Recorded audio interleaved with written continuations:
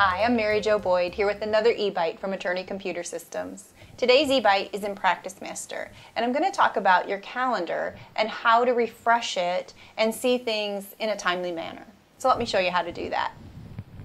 So sometimes when we are in PracticeMaster and we're looking at our calendar, someone else in the office may put something on our calendar and we may not see it immediately. And there's a couple of different settings that can control that. And then there's a manual way you can just refresh your calendar just to make sure nothing had come in before you schedule another appointment or something. So there's a little refresh wheel up here, I call it the little arrow wheel. And you can click on that and that will automatically refresh your calendar anytime you do that. So if you're just kind of wanting to make sure that everything is here, you can just refresh and then have that happen. Everything will fall into place how it should.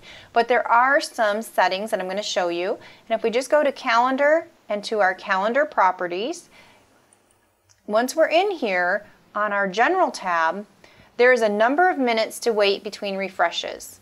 Right now this one is set at 30. The lowest you can go, you can do 0, but I'm going to tell you, if you do 0, it's not what you think. If you think 0 minutes, I want it to just always be refreshing constantly, that's not what 0 means. 0 means that it will never refresh. So I would highly recommend that you look at your number of minutes to wait between refreshes and make sure it's at least 1, but I would recommend 5.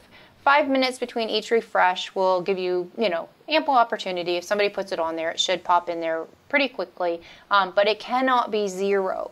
So double check your settings here. It can be anything over 0. 5 would probably be my best practice recommendation, and just say okay and save it. And that way every 5 minutes when somebody else, it's always going to at least do that every 5 minutes to refresh whatever calendar entries anybody has put on the calendar.